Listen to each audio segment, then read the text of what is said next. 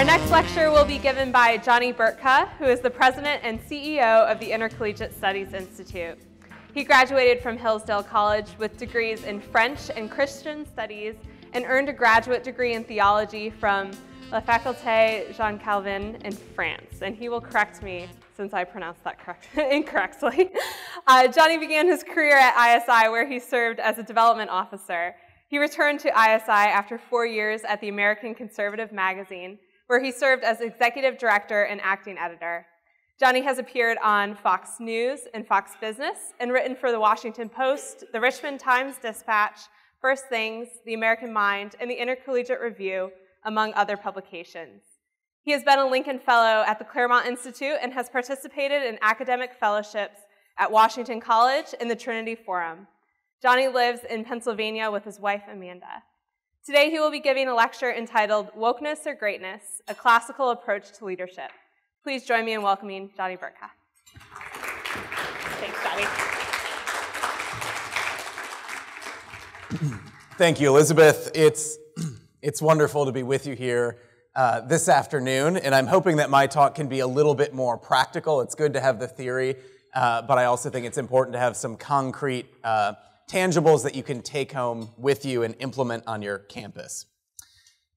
Americans are disappointed in our leaders. A recent poll from NBC News said that 72% of Americans, doesn't matter what party, believe that the country is headed in the wrong direction. 70% believe that we have irreconcilable differences among us that will only continue to grow, right? This affirms Josh Mitchell's thesis last night that our problems are going to get a lot worse before they begin to get better. Our president of the United States has an approval rating of 42%. It's about the same approval rating that Donald Trump had for most of his presidency. And Congress's approval is a dismal 18%. The left controls the commanding heights of society, from the academy to Silicon Valley to the federal bureaucracy. They are largely corrupt, immoral, and out of touch with the interests of ordinary Americans. The right controls Florida, Texas, and Virginia.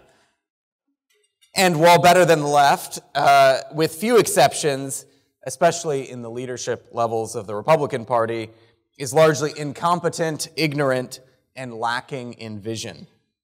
There are manifold examples that I could give about how our leaders are failing, whether it's crime or the COVID lockdowns or wokeness, but I won't belabor you with those details because you already know everything that's going wrong in the country right now. And Josh did a good job last night diagnosing the illness. Today I will focus on, practically speaking, how can we go about curing the crisis of leadership that we faced in America. And to do that, first we must make a choice: wokeness or greatness. We can only pick one of the two. Wokeness says that the past is oppression, therefore we must reject it. Greatness says that the past has much oppression in it, but we must learn from it. We must study the example of great men and women who have done beautiful and good things in their lives, in their communities, and for their country. Or men and women who maybe didn't do many beautiful things, but at least mitigated the bad that they experienced during the context of their life. So how do we learn from the past? Well, the secret that I'll let you in on is that we are not the first people to have bad leaders. We're not the first people to have bad leaders. In fact, especially if you dive more into biographies and histories, which I'll talk about more later, you'll see that most leaders, for most of time, have either been mediocre or terrible. And there's actually an entire genre of literature, which we'll talk about, that was designed to help fix this problem. And that genre of literature is called the Mirror for Princes genre for literature. And basically what these are is they're short leadership manuals. One of them is described as an elegant survival manual for an embattled emperor. And typically they're about 100 to 200 pages long. And when you have a new king or queen, there is often a philosopher who also has practical experience with statecraft, and he'll write the manual, he'll dedicate it to the new king or queen, and hand it to them and basically offer his services to the new leader. Often the person writing this manual gets killed. It's normally not until several generations later, and in some cases several centuries or even millennium later, that leaders really take the wisdom to heart. And some of them have been presented, for example, the one written by Agapetus the deacon to Justinian in the Byzantine Empire. This was popular between the year 600 all the way to the year 1600. And when Queen Victoria, as well as Ivan the Terrible, ascended to the throne, they were presented a copy of this manual. Some of the famous authors in this genre include Xenophon, who wrote The Education of Cyrus the Great. You have Cicero's On Duties. You also have, these texts appear pretty much in every civilization, every religion, from ancient China to ancient Israel to Islam. And some of the other texts, Han Fei is the Chinese leader, Agapetus the deacon, Machiavelli, especially during the Renaissance, there was a recovery of many of these texts. So you have Machiavelli, Erasmus, and Thomas More all discovering them. And perhaps one of the most profound insights is from one of the oldest texts, Xenophon, Cyrus the Great. And he's asking the question of, what do we do? There's so many bad leaders around. He says, it doesn't have to be this way. He says, quote, ruling human beings does not belong among those tasks that are impossible, or even among those that are difficult, if one does it with knowledge. So he locates the solution to this political problem in knowledge. He does the same thing. He does the same thing that, Alexander Hamilton did. The problem to this political problem is in knowledge. And his case in point is Cyrus the Great, who knew what he needed to know practically and theoretically. And he built an empire, and he ruled well, and his people loved him in return. So the proven solution that we've seen time and time again is educating and mentoring future leaders with the knowledge, practical and theoretical, that's needed to renew the nation.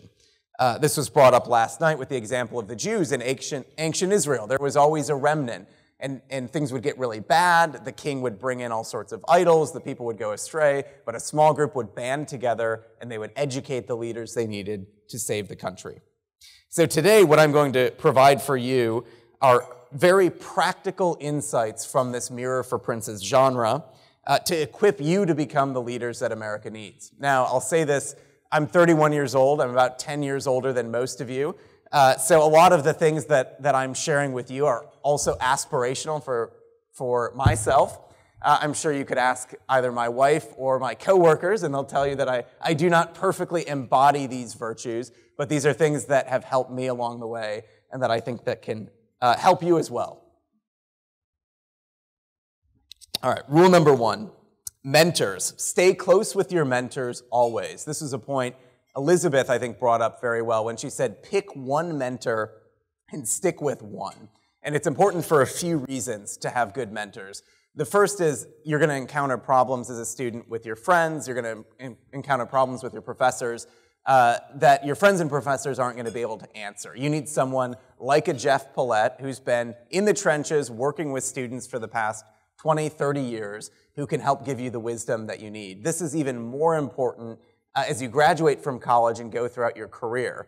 So obviously some mentors come in and out of your life, but I would highly recommend that you stay in touch with them. Even if it's not, maybe you're not talking to them on the phone all the time, but even if once a year you send them an email and say, hey, this is what I'm up to, these are the people who will open the doors that will change your life later. One example in my own life is Larry Arnn, president of Hillsdale College. I was on a Zoom call with him for an hour, and he said, Johnny, he just kind of paused and said, Johnny, how many students do you think I have had over the last 20 years? I said, I don't know. He said, well, maybe 3,000. And I said, okay. And he said, how many do you think stay in touch with me? And he said, 30. About 30 students out of the 3,000 stay in touch with me. And he said, well, how many do I do Zoom calls with for an hour every few months? And he said, you're the only one, right? You're the only one, right? And it was Dr. Arnn who both times was instrumental in helping me get the job at ISI. And so if you stay close to the right people, it will reap benefits throughout your whole life. And a corollary to this is also stay close to your friends, right? You're probably only going to be able to stay close to one or two friends throughout your whole life. You might have a dozen close buddies in college. Most of them are going to fade away. But you want one or two who can give you honest feedback when no one else will. Cyrus the Great says, quote, this golden scepter is not what preserves kingship. Rather, trustworthy friends are the truest and safest scepter for kings. It's especially true the higher you climb up the ladder, the less you can trust people, because the more people want to become your friend for what you can bestow back to them as a gift. So it's very important that you have these friendships to guide you along the way. Number 2, credibility can be transferred by association. Credibility can be transferred by association. Cicero says, "The easiest and most desirable way of gaining recognition is followed by young men who seek the company of the famous and wise. If they often appear in the company of these men, they give folks the impression that they will turn out like those whom they have chosen as their models." Right? So start hanging around the people that you want to become. And this principle of credibility can be transferred through association. One very concrete example of this is in development. So ISI is a nonprofit organization. We raise money from individual donors to support our mission. And you might take Ethan, for example. He was an ISI student. He's probably 25, 26 years old. And Ethan, say, reaches out to someone who's a billionaire because he wants to tell them about ISI. Well, do you think if they receive an email from Ethan, as wonderful as he is, that they're going to randomly want to meet with a guy named Ethan Swain from Wilmington, Delaware? Probably not, right? But in his email, Ethan says, "My name's Ethan Swain, right? I'm from the Intercollegiate Studies Institute. We were founded in 1953 by William F. Buckley, Jr." Okay, so all of a sudden you see the credibility of ISI as an institution, the credibility of William F. Buckley, Jr. is being transferred to Ethan, and he's no longer Ethan Swain, he's an ambassador of ISI, right? You can push it even farther if you have a board member like a Larry Arnn or like an Ed Follner, who is president of the Heritage Foundation, who he can also, in that email, say, "And guess what? Larry Arnn told me I should reach out to you." All of a sudden, if they know and respect Larry Arnn, that'll help him get the foot in the door. So all of this, my whole life, I have always, any interesting thinker or speaker or public figure, since the time I was 22 years old, I always, had someone who knew them help reach out, or I would name drop this person and just try to meet with them and get coffee with them and just ask them, a dozen questions and then leave, and then stay in touch with them. And these people ended up circling back into my life later on. Point number 3, fake it till you make it. Fake it till you make it. The funny thing about that, it sounds like a modern cliche, but this is one thing that appears over and over again in the Mirror for Princes genre. So much so that Cicero described it as a shortcut to greatness. A shortcut to greatness. And he's citing Socrates, who was the original pioneer of this concept. He says, "It's true that Socrates declared the nearest path to glory was by taking the shortcut, so to say, of behaving in such a way as to be the kind of person you would like to become." Right? So you start acting like the person you want to become, all of a sudden other people will start seeing you as the person you'll want to become, and then you will actually become that person. But that's the fastest way to get there. One of my good friends told me that she's never taken a job that she knows how to do. She's never taken a job that she knows how to do. She sells herself on her competence, her enthusiasm. She gets the job, and then once she gets the job, she watches YouTube videos. She does Googling. She learns how to do the skills that she needs. And I think you'll find as you do that in your own careers, you're not going to have your dream job right out of college, but you'll find that your career development is an exercise in creative problem solving, right? You'll get in a job and you'll immediately learn there are things that I'm good at, there are things that I'm bad at. And really the secret to success is harnessing those things that you're good at and finding other people to do the things that you are bad at. Number 4, study and imitate great men and great women. Machiavelli says, "A prudent man should always enter upon the paths beaten by great men and imitate those who have been most excellent, so that even if his own virtue does not reach that far, it is at least in the odor of it." So you see again here, this imitation, all of a sudden people begin to associate you with the people that you're imitating. And very practically speaking, I'd recommend listening or reading biographies of great leaders. And when you listen to them, I would listen to them with the aim of becoming the people that you're listening to. Some people just like to listen to history because they're history buffs. I say read history to become the actors in history. And it's wonderful because you can actually see, if you're 18 years old, if you're 22 years old, you can see yourself in each stage of a leader's life as they develop. And this would be true of not only these more theoretical skills, but also more hard, concrete skills as well. Whether it's writing, you want to become a good writer, start reading good writers. Public speaking, there are other trades and crafts for whom this principle is true as well. Number 5, rule thyself. Rule thyself. This was from an Islamic text, and I would butcher the name if I try to pronounce it, Abu Yahi Ibn al-Batik. And he says, for the most sovereign wisdom and virtue that a king can have is to rule himself wisely. This is President Xenophon. Xenophon says that restraint is a feast. Basically, it's the principle that if gratification comes, if it's delayed. And you know, there's no example of someone who indulges in the appetites of the flesh, the addictions of the flesh, who it doesn't come to ruin them later on. So you need to learn how to be a master of yourself. For me, this has really stood out reading a biography of the Russian czars and tsarinas.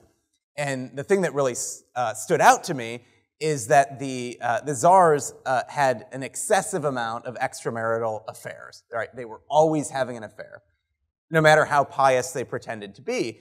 And someone, you might say, from a worldly perspective, well, what's the big deal? They're the czar. They're an autocrat. They can do whatever they want.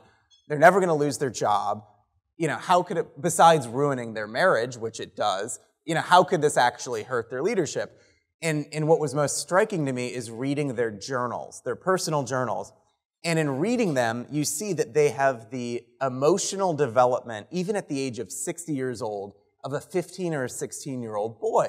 Because what they do is they go through their entire life with infatuation after infatuation, having these crushes, right? And every 9 or 12 months, they have a new mistress. And it totally wrecks everything. I mean, they're leaving meetings early to run and visit with their mistresses, and they do this over and over again.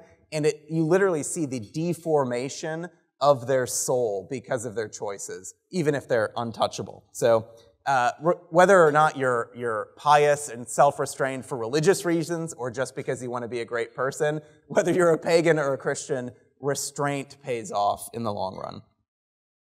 Number 6, conquering is easier than ruling. Cyrus the Great said, it is a great work to gain an empire, but an even much greater work to keep one safe after taking it. It's largely self-explanatory, but I would say that the key to ruling after conquering is that personnel is policy, and so having the right people around you will make that ruling easier. Number 7, find your niche, own it, and delegate the rest. Cicero says, we must therefore work hardest at the things for which we are best suited. So this is the principle that I think is very valuable. I mentioned it earlier. You only have a limited amount of time to work on your skills. So if you have 3 hours of spare time, you'll have to make a choice. Do I devote that time to something that I'm really good at, or do I devote those 3 hours to improving an area where I'm weak? And sometimes you have to do both, especially if your job requires you to do things that you're not maybe naturally suited for. But if you have a choice, spend that 3 hours on your strengths. And what you'll see is if you spend it on your strengths, you'll go from here to here. But if you spend it on your weaknesses, you'll go from here to here. And so it's through your strengths that you will then open up opportunities, and you'll become, in your place of employment, the one person who's really good at doing a specific thing. And then as you climb the ladder, you'll have people who you can actually then delegate the things that you're not good at too. Number 8, if everyone loves you, something might be wrong. If everyone hates you, you're probably being an asshole. Aristotle's Politics says there are 2 things which especially undermine government: hatred and contempt. It's really hard to be a ruler if you have the contempt of your people. I think one of the reasons that you saw someone like Donald Trump very much struggle, right, and even fail in certain respects in his presidency is because there was too much contempt for him, right? You can win and have the contempt of the elites but the support of 70, 80% of the people. Or you can have the contempt of the people but the support of the elites. But if you don't have a solid majority in one of those camps, it is very difficult to actually get anything done. Number 9, be the person who shows up with a solution or a plan to find a solution. It's very easy. Everyone knows there's always all sorts of problems. You'll encounter problems every week in your life. It's not particularly helpful to be someone who commiserates in the problems going on. Everyone sees what they are. Be the person who either shows up with a plan to fix the problem or who shows up and says, I have a plan to come up with a plan to fix the problem. Number 10, when you mess up at work or in life, give a simple apology. Don't mention excuses or provide a lengthy explanation. Thomas Jefferson says the most valuable of all talents is that of never using 2 words when one will do. Number 11, don't avoid conflict or it compounds. Machiavelli says one never seeks to avoid one inconvenience without running into another. I can tell you, from my own life, whether it's in work or your personal life, there's never been a situation where there's some sort of conflict or some tension, and by delaying bringing it up and addressing it, the situation improves. The situation always gets worse, and then it's always a harder conversation, and the problem always blows up even more. So basically, but it's hard to bring it up because it's uncomfortable to bring things up immediately, so you just have to develop the habit of doing it, and the more that you do it, the easier it gets. Number 13, never let money be an obstacle to pursuing a bold dream. There is an abundance of money in the world. There's much fewer people have good ideas, and much fewer are actually good people. So if you're a good person who has a good idea, there are people that are willing to fund your idea, whether it's a business venture, whether it's a nonprofit organization. Money is one of the easiest obstacles to overcome in life if you're an ambitious person with the right ideas and you've made some connections. Number 14, reject the I'm not smart enough to do what he or she did mentality. There's nothing more antithetical to greatness than to look upon yourself. You'll look upon yourself and you can see your deficiencies, but you shouldn't let your deficiencies define you, right? I'm personally rarely the smartest person in the room, especially around all these ISI professors and speakers. You can know when you're talking to someone, right, if their brain is just operating at a higher level. And you should just marvel at that. You shouldn't let that be something that impedes you from pursuing your goal. And plus, if you're already in this room, that means you can hold your own with most people in most places. Number 15, enthusiasm over expertise. Xenophon says, battles are decided more by souls than the robustness of bodies. He goes on, tactics are a small part of generalship. Enthusiasm makes all the difference. Expertise is important.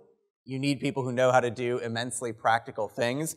But as a leader, the difference between defeat and victory is actually being able to have enthusiasm and inspire the people that are serving under you.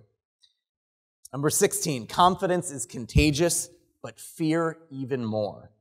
Cyrus the Great says, large masses of human beings, when they are confident, offer an irresistible spirit, yet whenever they grow afraid, to the extent that they are more numerous, so much greater is their terror and its impact. So fear is even more contagious than courage and confidence. So it's important to cultivate the former and to rid fear. As soon as you see it starting to spread, you have to cut it off. Number 17, momentum is everything. Momentum is everything. So there's an interplay with many of these great leaders where you see the interplay of their own virtues, but also fortune or providence, and maybe fortune is different than providence. That's something we could talk about separately. But there's a lot of great leaders who, if they were born 20 years earlier or 20 years later, we would literally not know who they are today. So there's this intersection between virtue and the opportunity, the wave that comes that you have to ride. And I would say at certain parts in your life, the wind will be at your back, and at other parts in your life, it'll be blowing in your face. And you can work just as hard in both times, and you'll get really far in one spot, and you won't make any progress in another. So I would say when the wind is at your back, run as fast as you can, move the ball down the field as fast as you can. Number 18, strike where your enemy is the weakest. Ideology often blinds your enemies to their own weaknesses. And so this is just a battle tactic if you're going back to, classical battles, identifying, it's very rare to be able to go toe-to-toe with a powerful foe and beat them on your merits, especially if you're a small and scrappy band of brothers like so many conservatives are on college campuses. So it's important that you identify the areas where your opponent is weak, that you strike a quick and decisive victory in a small battle, and that you use that momentum to then win another. But it always begins by striking where the enemy is the weakest. Number 19, never punch down. Never punch down. So Aristotle says you should be high-handed towards those in high station, moderate towards those in a middle station, but it is bad form to act tough towards the weak. You see this in a Christian context with Christ, who excoriates the Pharisees and the Sadducees, but who shows mercy to the tax collector and the prostitutes. Next point, never burn a bridge unless it's absolutely necessary. Never burn a bridge unless it's absolutely necessary. This is harder in the world of Twitter, where we respond very ferociously and quickly to what other people say. But it's important, especially as conservatives, because in this world is very small, right? And there's people who you're working with today who you think, well, I'm never going to see them again in my life, but 5 or 10 years back down the road, they circle back. So, if you really feel like you need to burn a bridge, I would sleep on it, and preferably you'll take this to them individually off the record before taking it into a more public forum. Number 21, champion the lowly. You see this throughout the Mirror for Princes genre. It's not only the right thing to do, it's also good politics to be a defender of those who are weak and oppressed. Gopitus writes to Justinian, and paraphrasing here, he says, the loftiness of a king means he is particularly equipped to reach down and to touch the lives of the most lowly and to lift them up.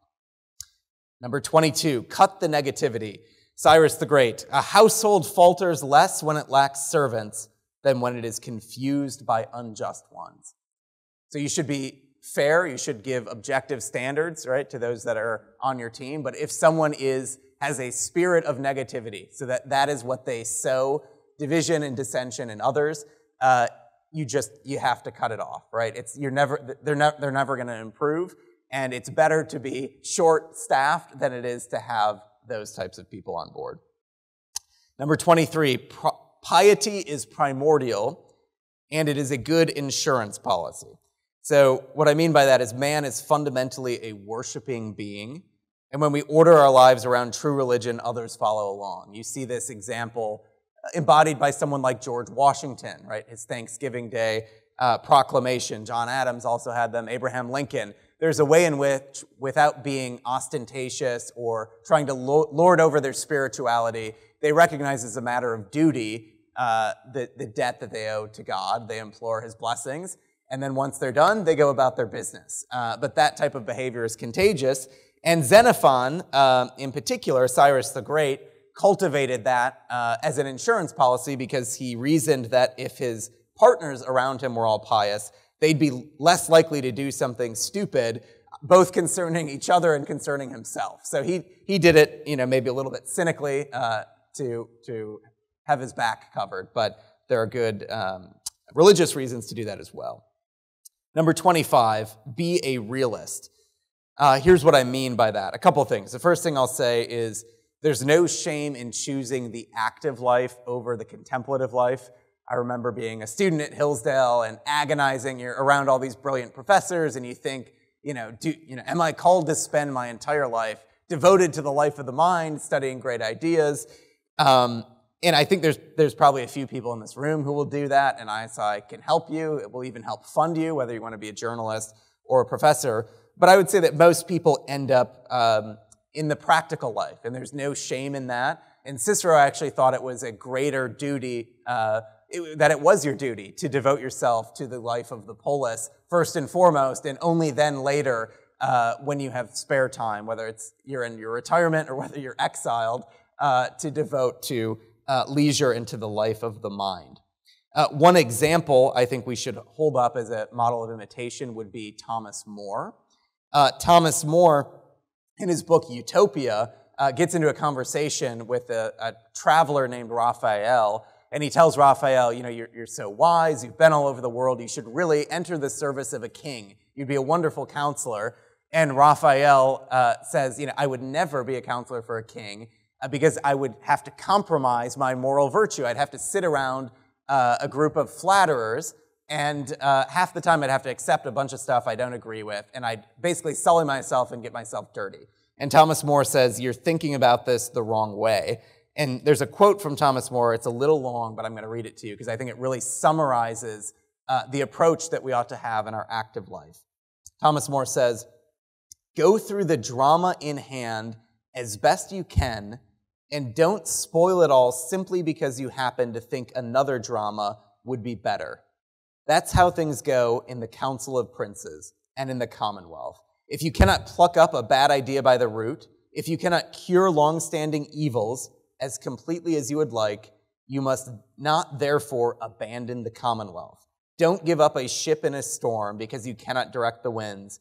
Don't arrogantly force strange ideas on people who you know have set their minds on a different course from yours. You must strive to influence policy indirectly, handle the situation tactfully, and thus what you cannot turn to good, you may at least make as little bad as possible. For it is impossible to make everything good unless you make all men good, and I do not expect to see this for a very long time to come. Thomas More, of course, in his own life, offered his services to Henry VIII. He was a faithful counselor and minister, and then the time came when he was forced to choose between, to swear an oath, right, to acknowledge Henry as the head of the church, which he couldn't do because he was a Catholic. And so he served up to the very end, and his last words were that he died, I died the king's good servant, but God's first. And then he lost his head, right? And so he's one of these examples of the Mirror for Prince genre who ends up dying, but then the legacy that he gives to us ends up enduring for centuries to come. Number 26, don't expect rulers to be saints. Don't expect rulers to be saints. We want to have good rulers, that's the whole point of this talk, but most rulers aren't actually good people. And it's really the Chinese wisdom tradition, Han Fei, that points to this, saying it's stupid to demand that a ruler rise to the level of Confucius. Such a policy is bound to fail, right? He says Confucius submitted himself to rulers who were far less virtuous than him. And so this just gets back to the old idea, don't put your trust in princes. We want them to be good, but 9 times out of 10, they're going to disappoint you. Number 27, speak with simplicity. Han Fei, subtle and mysterious words are no business of the people, right? If you want to be persuasive, you really want to try to get in the head of the people that you're listening to. Han Fei goes on and says that the challenge of persuasion is not stating your case logically and eloquently. Anyone can learn to be a logical and an eloquent speaker, right? The challenge is, quote, the difficult thing about persuasion is to know the mind of the person one is trying to persuade and to be able to fit one's words into it. Number 28, resist flattery and build a council of advisors. This is pretty much universal in all the Mirror for Princes literature, and this is very important. The reason that flattery is dangerous is because it works.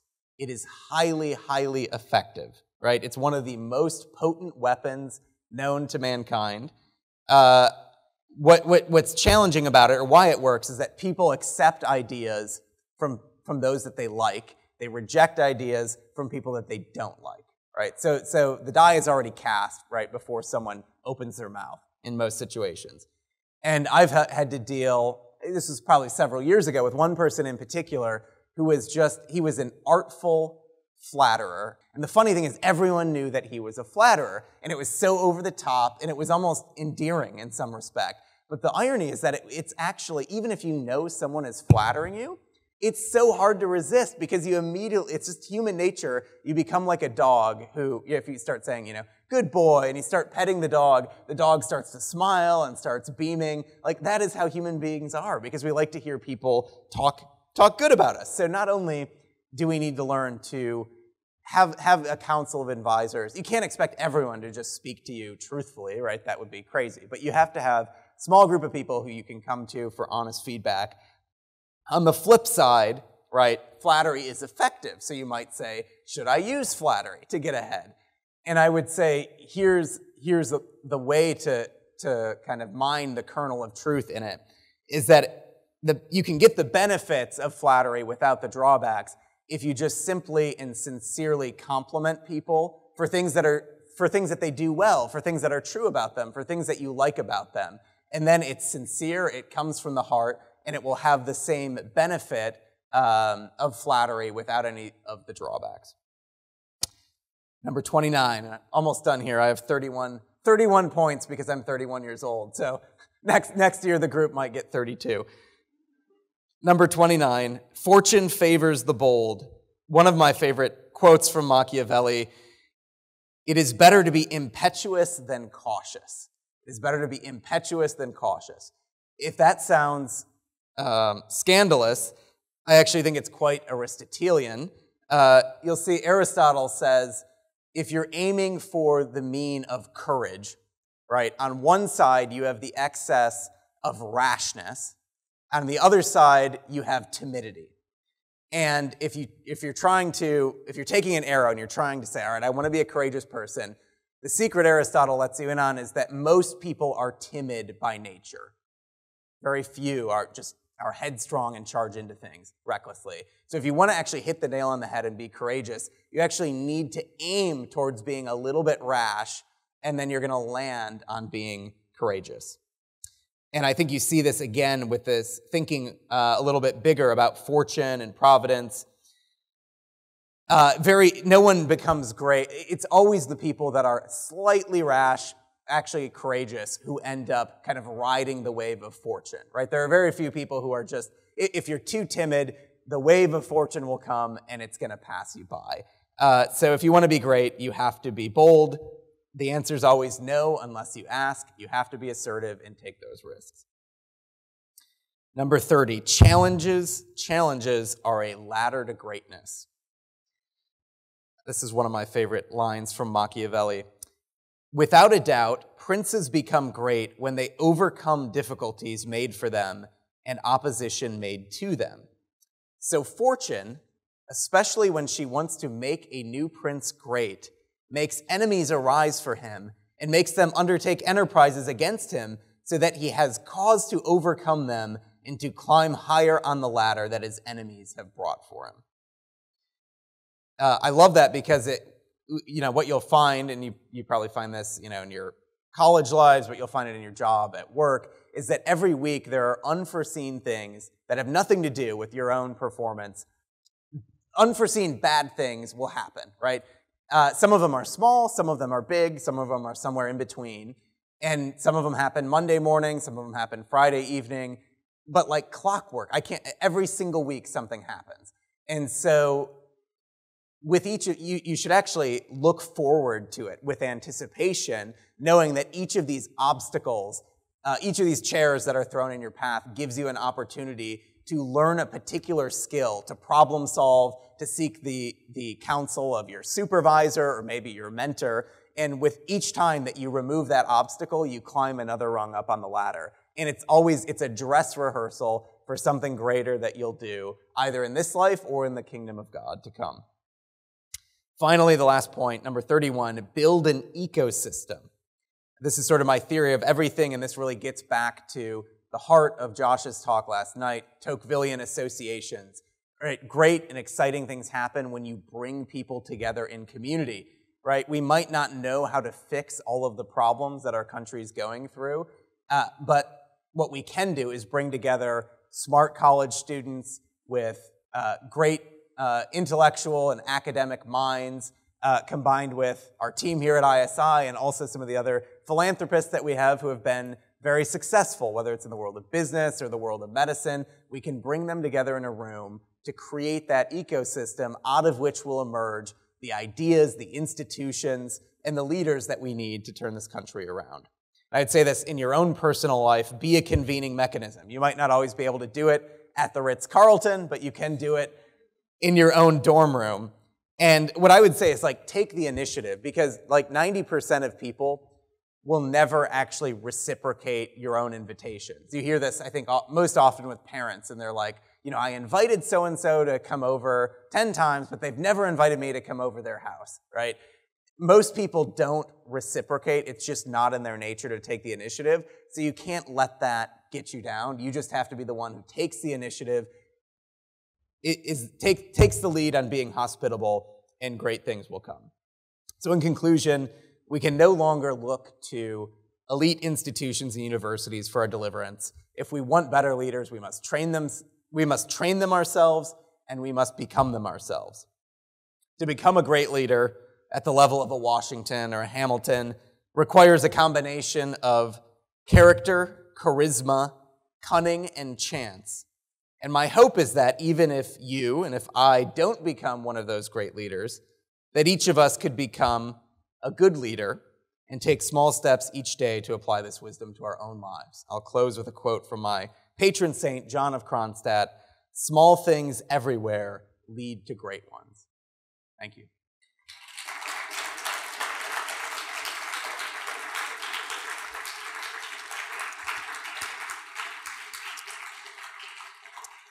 All right, we have got a few minutes for questions if you'd like to come up to the microphone. Just a small thing. I think we missed 12 and 24. Oh, no. Hilarious. Okay. I think those were the ones. Number 12. Oh, I actually didn't say number 12. There we go. Rewards incentivize good behavior. So if you see someone doing something you like, you should compliment on them, or give them some actual kind of reward. And the more that you do that, the more good behavior or ideal behavior you'll see in return. Cyrus the Great employed this tactic leading his battle campaigns, and he actually framed it in a slightly odd way, but I thought it was interesting. He said that his men must be hunted with good words and good deeds. And I think the other one was 24. 24. I ended with 29 on my list. 24, okay. So this was generosity is profitable. Generosity is profitable. So what Cyrus meant by that is he says, by enriching and benefiting human beings, I acquire goodwill and friendship, and from these harvest safety and glory. So for him, again, it was much more pragmatic, and he said to himself, I could hoard all the resources to myself, I'm the king, or I could make those around me rich, prosperous, generous creators of their own wealth. And for him, it proved he ended up being far richer by making other people rich, because then in his time of need, he was able to rely on them for their resources than by hoarding it all for himself. A Christian kind of reading of this would be when Christ says, no one who has left home or brothers or sisters or mother or father or fields for my sake in the gospel will fail to receive 100-fold more in the present age and in the age to come. As a conservative, I was deeply offended by number 29, I believe was the one. The whole better to be rash than cautious, because I'm here because I'm cautious. So I guess this is halfway a question, halfway a comment. I like that better on a list of becoming a leader than what to do as a leader, because I see rashness when the risk is to yourself as admirable to some extent when it is courageous, like you put it. But when you're a leader and the rashness has consequences for the entirety of what you lead, I find that to be deeply unconservative and not good. So I would acknowledge, right, the point from Machiavelli is a bit tongue-in-cheek, right? Better to be impetuous than cautious. And I kind of see what you're saying in the sense that like the stakes are certainly higher if you're the president than if you're a college student, starting a ISI society. But I still think that the lesson holds true. If you were to say, is it better to be courageous or cautious? I think the answer is always, it's better to be courageous.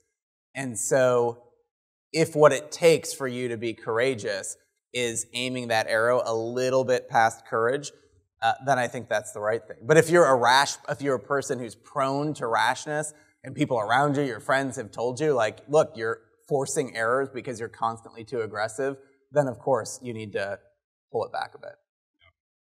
Thank you. Thank you.